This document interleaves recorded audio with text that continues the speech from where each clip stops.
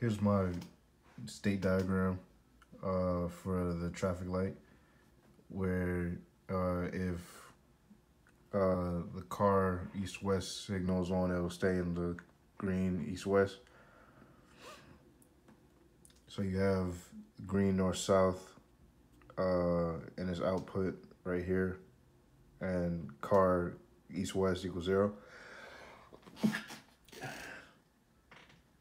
Then you have car east-west equaling 1. It's going to transition to yellow northwest. Then it doesn't care, and it's going to transition to the green east-west.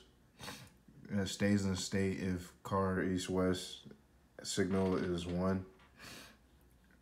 Transitions to yellow east-west if car east-west is 0. If it's in the yellow east-west state and it receives a 1, it'll go back to the green east-west state. Now we're going to run it, or we're going to see the code.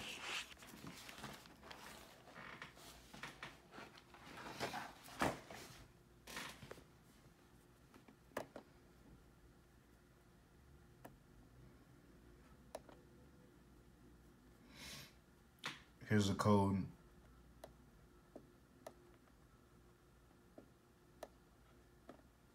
for the traffic light. As you can see, I have my entity. The traffic light, and the car east-west signal, and north-south, and east-west output. Here's the architecture of the system. Here I have my states: green north-south, yellow north-south, green east-west, yellow east-west. Current signals, current state and next state.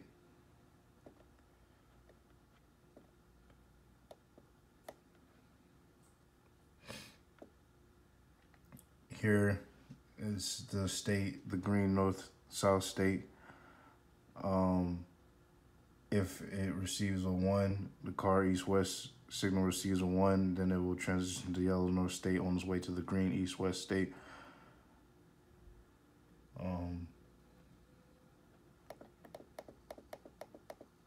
Here's the green east-west state.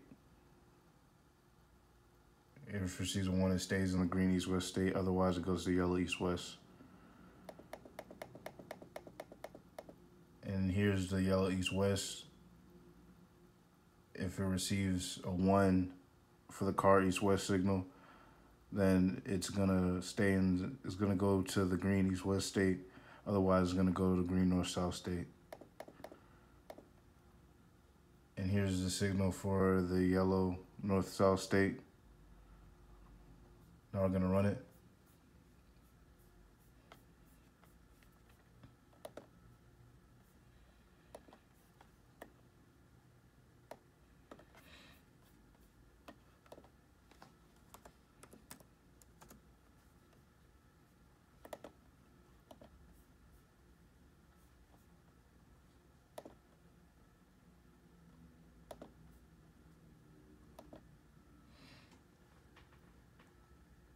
Here it goes to the green north-south state.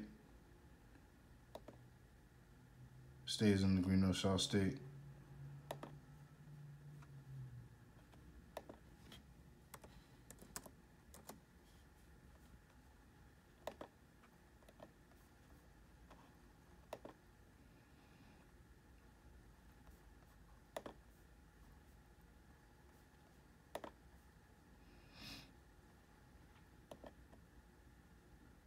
Here it transitions to the green east-west state.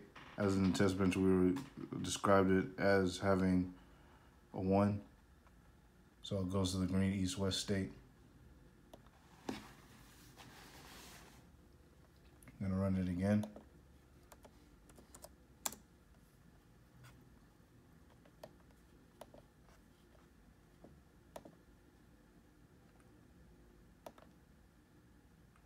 There it transitions from the green east-west state to the yellow east-west state, and then goes to the green north-south state. And you can see the outputs.